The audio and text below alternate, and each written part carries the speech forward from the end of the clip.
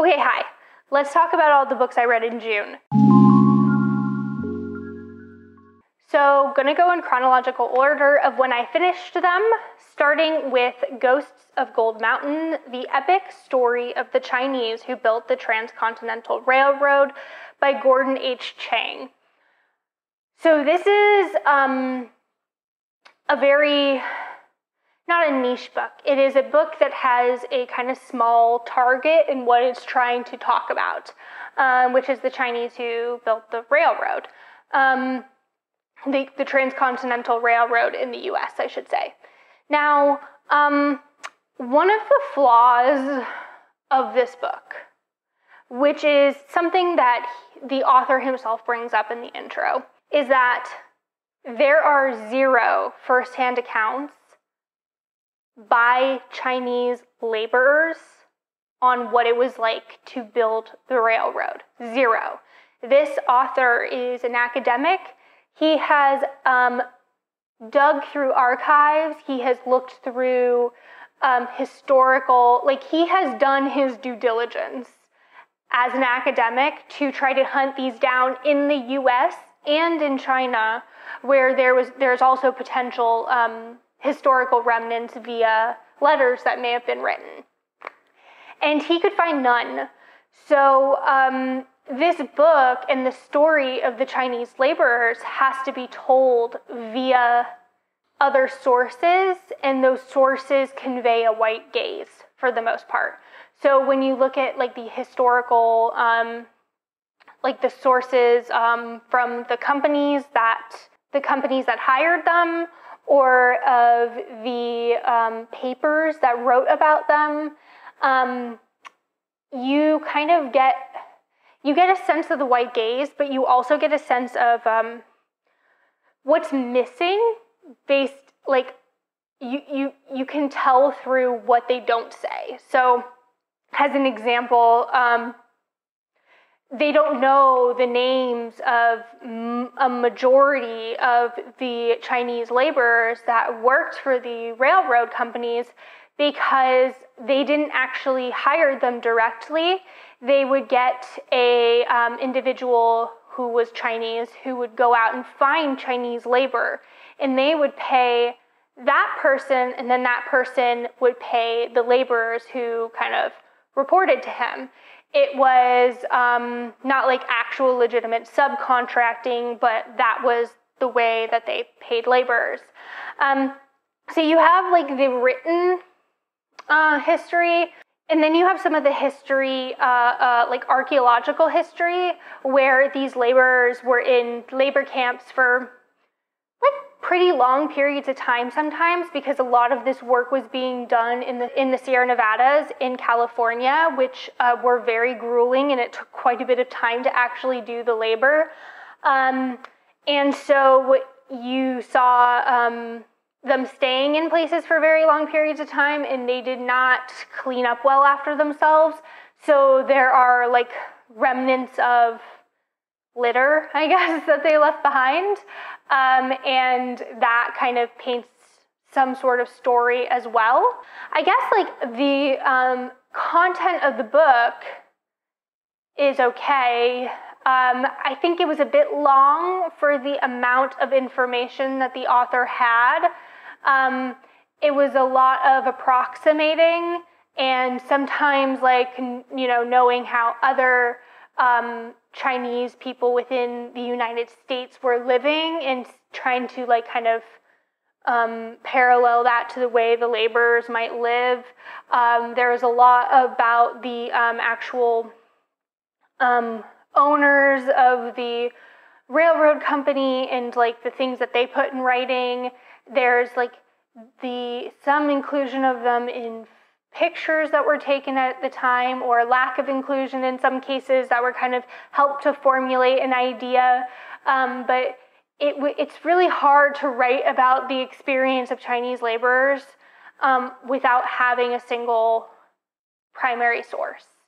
So a bit long for what it was. But it was an okay read. Then I read Yellowface by RF Kuang. So I've read all of RF Kuang's books at this point. I read the Poppy War trilogy, and then earlier this year I read Babel. And then I came to Yellowface, knowing it was going to be a completely different take. Both of her others were fantasy, while the Poppy War trilogy is like a straight-up fantasy, like a grimdark fantasy. The Babel was much more of a historical novel that had like fantastic elements put into the historic setting. And Yellowface was more of a satirical horror novel, so this follows, it's first person and it's very conversational in its tone, and you're following a girl that has always been second best to her friend, and her friend is Asian, and it's kind of more of like maybe a frenemy situation. And she is just constantly jealous of this friend and is jealous of her when they are together, when they're not together, and it paints the way that she sees this friend. And then something happens to this friend, and she gets a hold of her manuscript, and then she questions, can I take this manuscript as my own? And that's where the name of the book, Yellowface, comes in. Now, this book has a lot of, like, I guess, more immediate commentary on Twitter and social media and the relationship between author and work, what defines plagiarism, white authors rating, not just white authors, but, like, I guess authors writing from like writing characters that are not like them in some capacity. So a white author writing an Asian character, or an Vietnamese author writing a Korean character. The book becomes very meta around these topics. And so much so that at times I couldn't tell how, I guess my issue while I was reading it and after reading it is I couldn't tell how intentionally RF Kuang wrote herself into this book as the Asian protagonist. I can't think of her name. I forget both of the protagonists' names.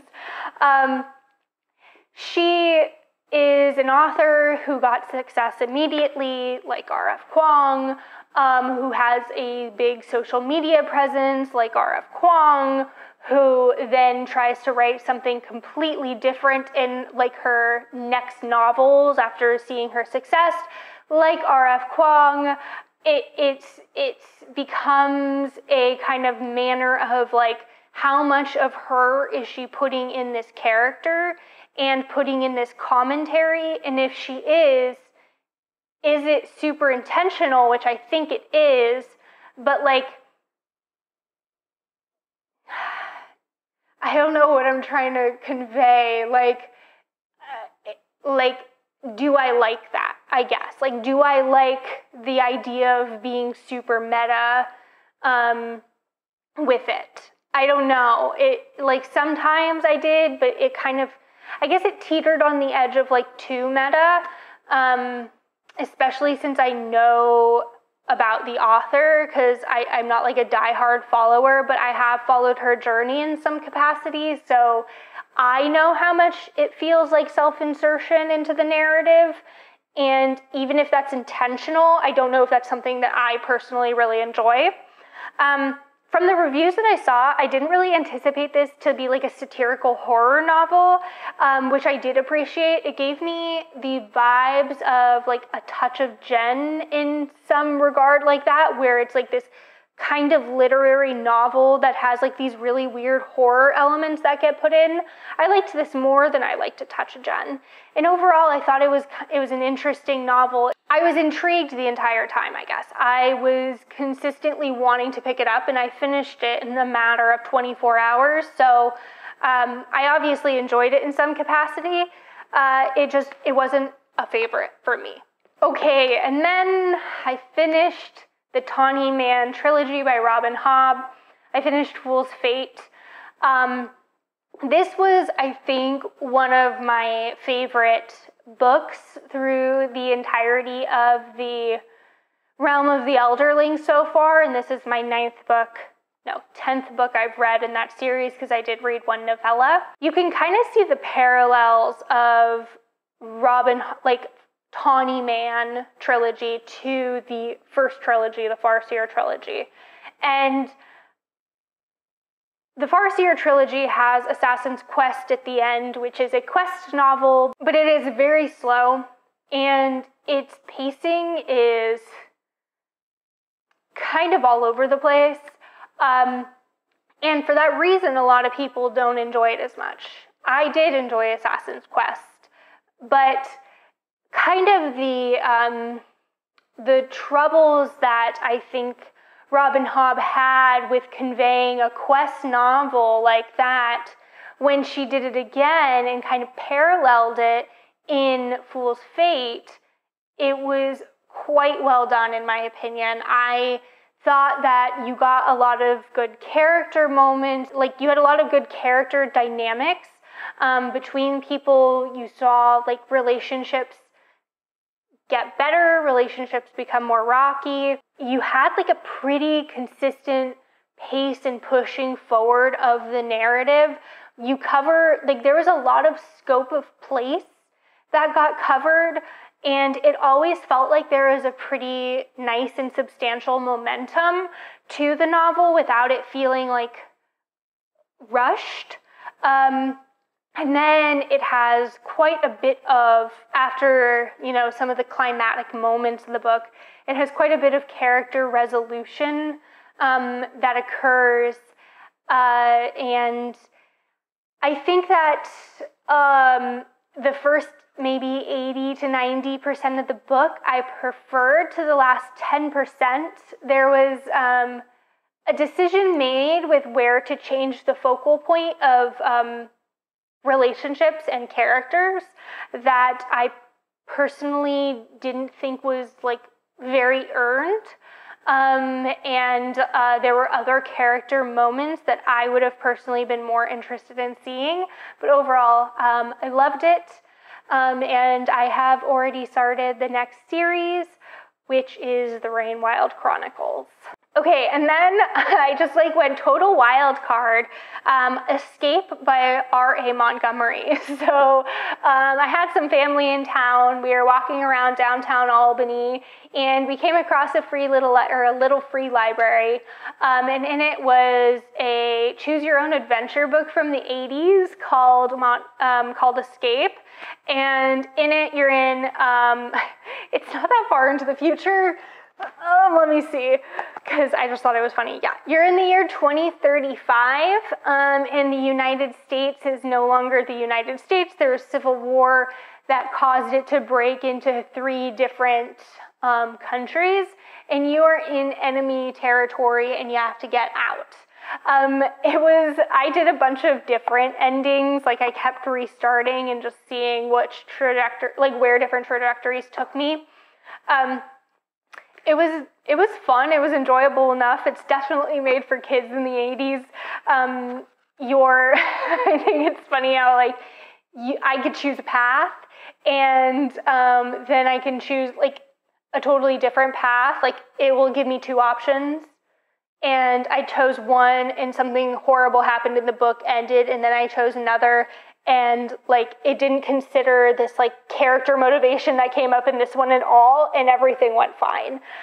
So there's definitely no consistency in the way these endings occurred. But I had fun with it for a good hour or so. So yeah, that was a way to spend a night. Then I read A Flicker in the Dark by Stacy Willingham. This is a thriller, and it is about a woman who is a psychologist who just got engaged, and you see some tensions occurring in that relationship with her fiance, and also with her brother, who she's very close with, who doesn't really approve of the relationship because they haven't been dating, in his opinion, for very long. Then you start to see a string of murders that occur, and they are very reminiscent of a string of murders that occurred years ago, where your protagonist's father turned out to be the serial killer. So it seems like there might be a copycat on the loose. Overall, not a super groundbreaking book, but I did enjoy it enough that I kept going through and completed it. So haven't picked up a thriller and actually finished it in quite a long time. But yeah, the kind of motivations and intrigued me, and the kind of protagonist begins to unravel in a way that makes sense to me. So yeah, overall, I thought it was an enjoyable enough book. And then I'm going to talk about a book that I technically finished in July, but I read a majority of it in June, and that is The Night Watch by Sarah Waters. So this is my 5th Sarah Waters of 6 that she currently has published. This one is, I think, in scope, unlike others of hers that I've picked up. So in this, and kind of a narrative structure too. In this, you have multiple, I guess, protagonists, and you start in the year 1947 in London, after World War II, and you are seeing these characters' lives. It's a lot of people maybe in their early 20s or mid-20s. You're seeing these characters' lives. You're following Viv, who works with Helen, and Helen is dating and living with Julia, and Viv is having an affair with a married man, and Viv's brother Duncan is working a kind of dead-end job and living with this old man. And then there is Kay, who you don't really know too much about, other than she has a decent amount of money. She lives like as a paying guest at this man's house, a man's house.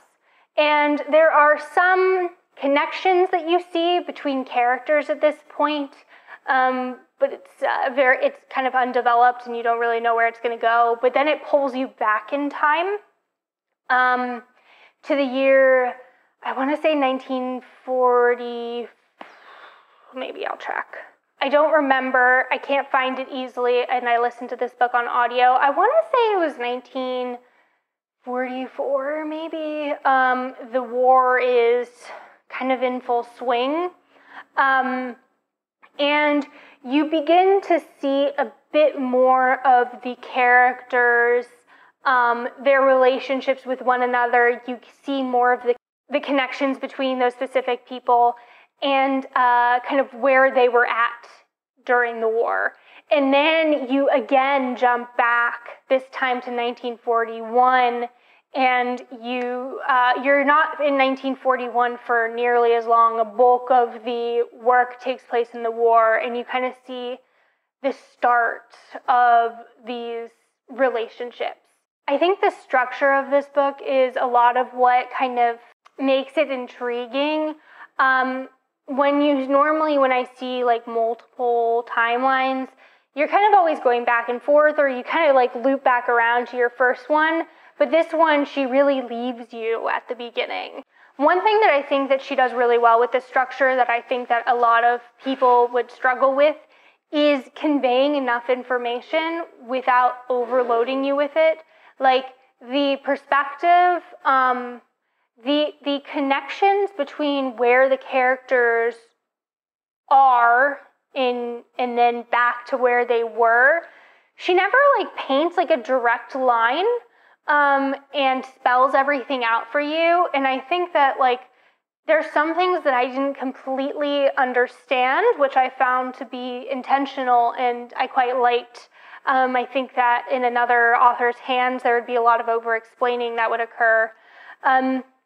I think that the choice of going backwards, the first time we took that step back, I was not super intrigued with where we landed with characters. I thought some of the scenes that kind of conveyed like where they're at right now were a bit more extended than they needed to be. And so it took me a while in part 2 to really like wrap myself into the narrative. But yeah, overall, I thought it was a solid book. I don't think Sarah Waters can really write anything bad. I only have one of her books left, and that is The Little Stranger, which I've heard is her only one that doesn't have queer elements to it. So we will see how that goes, because I always find I am drawn to her books for like the lesbian elements to them. I think that another thing that I noticed with Sarah Waters' characters is like this immediacy of emotion that they feel. Like there's such an immediacy to the way that they describe pain or pleasure, or like their comfortability or discomfort in a situation or relationship, or a relationship that feels like very raw and vulnerable.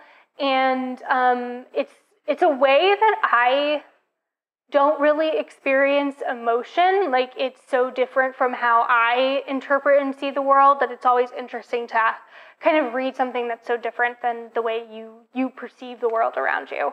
So yeah, that is the last book I started in June, finished in July, but wanted to include in this so that I didn't forget anything I wanted to talk about with that book. But that is all I got. I would love to hear what books you read in June. And until next time, happy reading.